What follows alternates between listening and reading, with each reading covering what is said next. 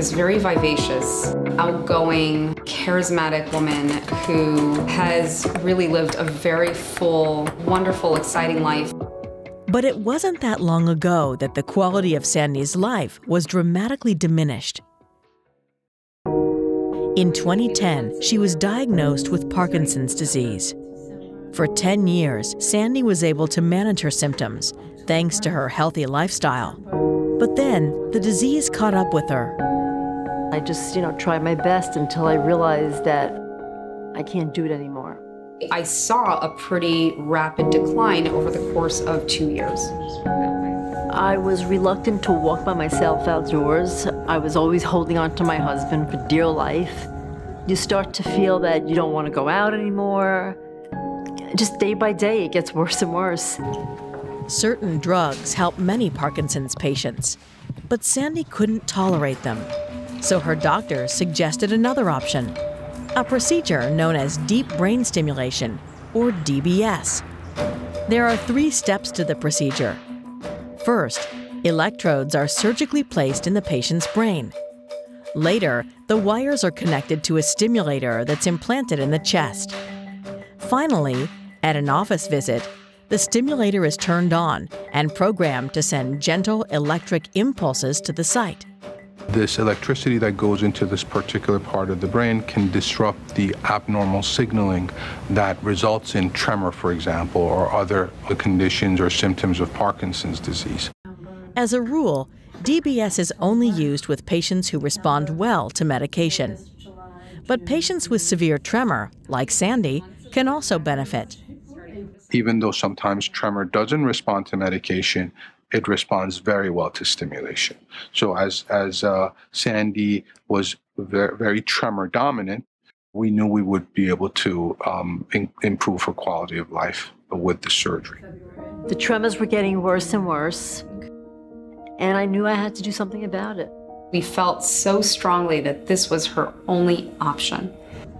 Despite its benefits, the prospect of DBS can be unsettling. Every night I would go to sleep thinking of a knife going into my head. It was very scary. Sandy was reluctant, but was ultimately persuaded by someone she hadn't even met. She had a grandchild on the way, and her tremors at that point were so disruptive, so disabling. I mean, she couldn't hold utensils, let alone the idea of holding her grandchild, and she wanted to do that more than anything in the world. That's what really made me do the surgery. I said I won't be able to hold him or her until I fix this. It was a difficult decision, made easier by the constant support Sandy received. I asked Dr. Clar to come to surgery with me that day, and she was there. She showed up. I was calmer just knowing that she was there with me.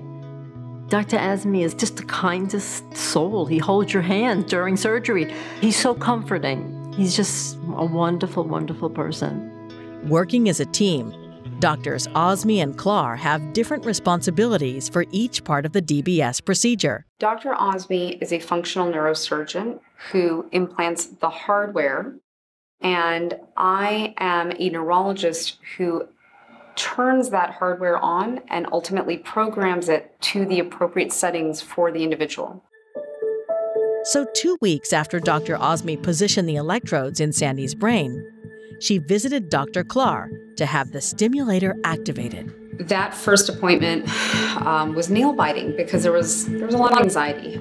They said, you have to let this take time, because even after somebody gets surgery, and even after their battery gets turned on and the stimulation starts, you don't have immediate improvement or immediate benefits necessarily.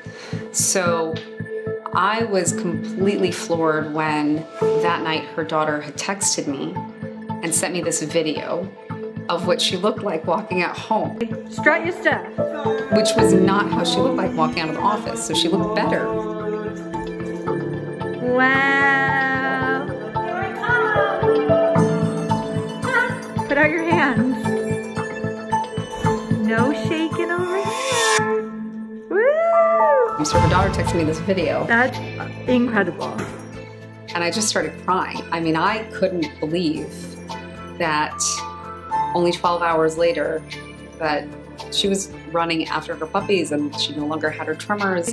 Strut your stuff. And I just, right in this room, I started parading back and forth. And it was, wow, this really worked. And right away I sent it to Dr. Clar and Dr. Azmi. I said, look, it's a new me.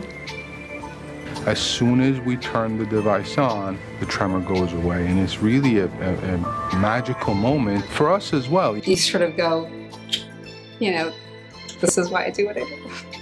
When someone that was unable to do simple things, brush their teeth or have a cup of coffee because of these tremors, all of a sudden it's a different world for them. All of a sudden they have control over their hand. And to be able to be part of a team that brought that patient that ability, I think is extremely gratifying.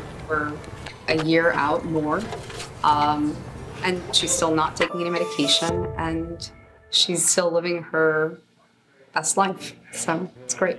So many people live with Parkinson's and live well with Parkinson's. And it was a miracle. The surgery gave me my life back.